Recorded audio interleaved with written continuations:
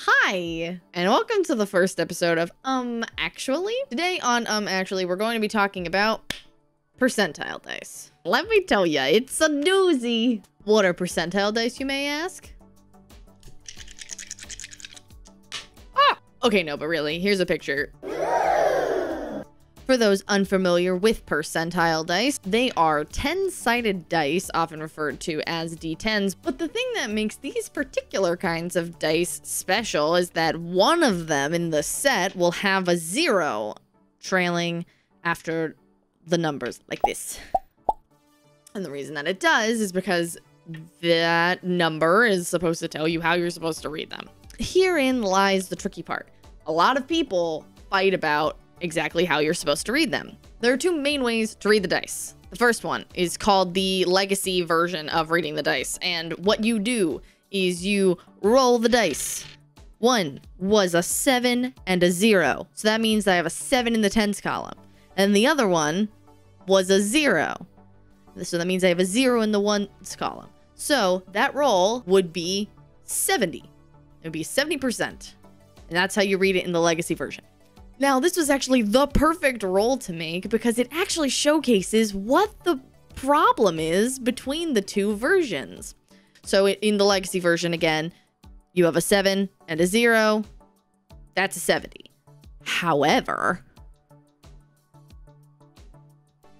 there's also the adding version.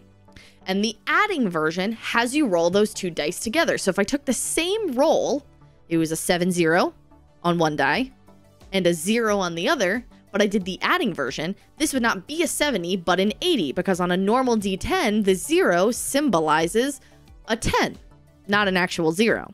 I'm going to reference my digital player's handbook because my dog ate my physical one. On page 6 of the 5th edition player's handbook, it states, percentile dice, or D100, work a little differently. You generate a number between 1 and 100 by rolling two different 10-sided dice numbered from 0 to 9. One die, designated before you roll, gives the tens digit, and the other one gives the ones digit. So if you roll a 7 and a 1, for example, the number rolled is 71. The two zeros represent 100. Some 10-sided dice are numbered in tens, 0, 0, 10, 20, and so on, making it easier to distinguish the tens digit from the ones digit. In this case, a roll of a 70 and a 1 is a 71, and a double 0 and a 0 is a 100. So that's what the player's handbook says. However, if you go to the people who actually invented the percentile die, because in the original legacy version, you had just had two normal D10s. There wasn't the extra tens column on a die. And when the people who made these dice originally made them, they made them with the intention of adding them together. Actually, this isn't right. Hi there, Future Faye here to tell you that after extensive research and falling down an extremely fascinating, albeit an extremely nerdy rabbit hole, I discovered that it is not explicitly stated anywhere what the original creators of the dice wanted. In fact, there is a huge debate about who actually invented D10s in the first place.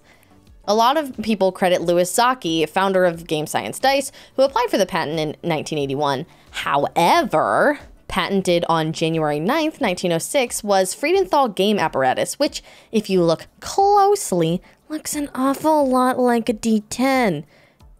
Anyway. So these two versions cause a lot of controversy. I personally have gotten into more than one fight with my friend, who happens to be my DM, about how to read these dice. Anyway, when it really comes down to it, it's your table.